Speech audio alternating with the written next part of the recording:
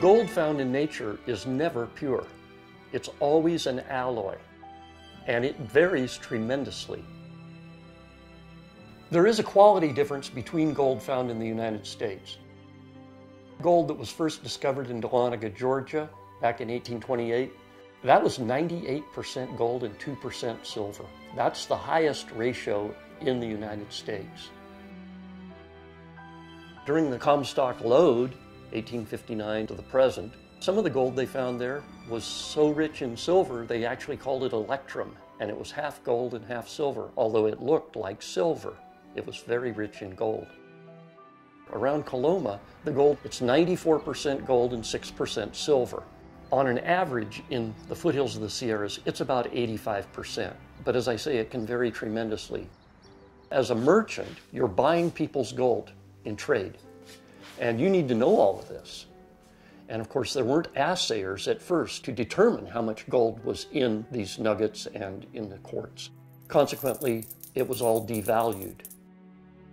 By 1853-54, they knew that gold right around here was very rich, and so you would get a better value for your gold. In fact, one guy, Stephen Wing, in his journal said, "I sold my gold in Coloma today and I got $18.75 an ounce."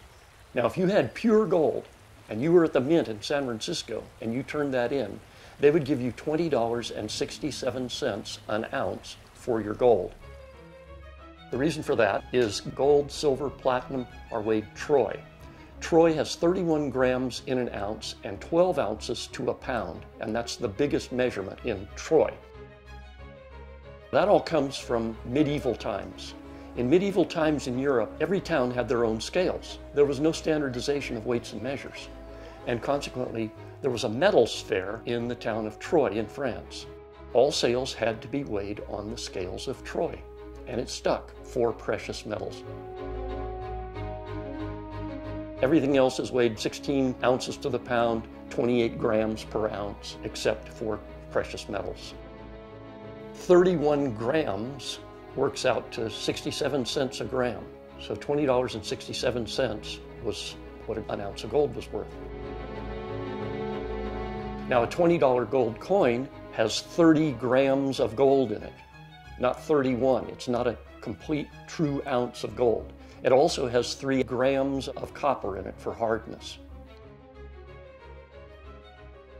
Gold was used as money, and you could take your gold to the mint and they would assay it for you and they would give you back a memorandum from the mint. It's a sheet of paper that shows how much gold you turned in, how pure that gold was, what the value of the gold is, if there was silver, platinum, or any other precious metal in there, and how much it was worth. You have a total, and then down in the corner there's 3 little boxes. The first box says bullion, so you can check bullion. You just want purified metal back. Second box is coin. You have a payroll coming up, you're a mine owner, you need the coin to pay your people. And the third box is check. You don't need the money right now, so you're just going to put it in the bank so you get a check from the government. If you do that, the government now has your gold and they can do what they want with it. And you've also increased the monetary supply in the United States by that amount. And that's why they would do that whole process for you for free. Some people were robbed of their gold.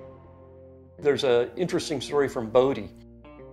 Bodie was extremely remote, and at first they were bringing their gold to the mint in San Francisco, and they would do that by Wells Fargo stage. The stage got robbed, but the robbers were caught because they couldn't process the gold that they found on the stagecoach. What I mean by that is gold shipped from Bodie was gold and silver combined, and they shipped it that way for a reason. The mint separated it for you for free, and very few people had the ability to separate gold from silver, so it was safe to ship that way. Those guys were caught by Pinkerton agents trying to sell this gold that no one would buy. I mean, what can you do with it? And of course, at the mint, they would have taken that gold and silver, they would have flattened it out, and they would have poured nitric acid on it. The nitric acid will attack silver and turn it to silver nitrate, which is a liquid. They'll pour that off and put common table salt into the nitric acid, which will neutralize it. And so we've got silver over here and gold over here. They do the same with all the various other metals that they would find mixed with the gold. The chemistry of gold has been going on for thousands of years. And the reason for that is gold has been used as money for thousands of years. And when you're talking about money, people are thinking.